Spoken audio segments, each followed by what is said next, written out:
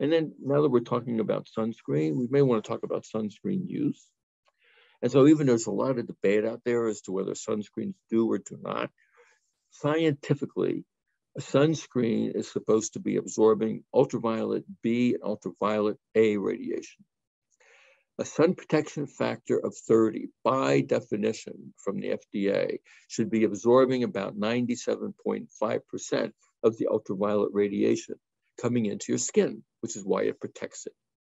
And that's why you could stay out 30 times long. Hence this concept of sun protection factor, right? And so if you put a sunscreen on with an SPF of 30, you will absorb 97.5% of the UVB photons. They can't get to the epidermis where your provitamin D is located, and you're making no vitamin D.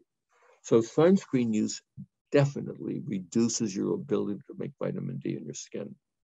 And we did a study in farmers in the Midwest and showed, yep, they're out there all the time. And if they're putting on a sunscreen, even with SPF of 15, we found at the end of the summer, they were vitamin D deficient.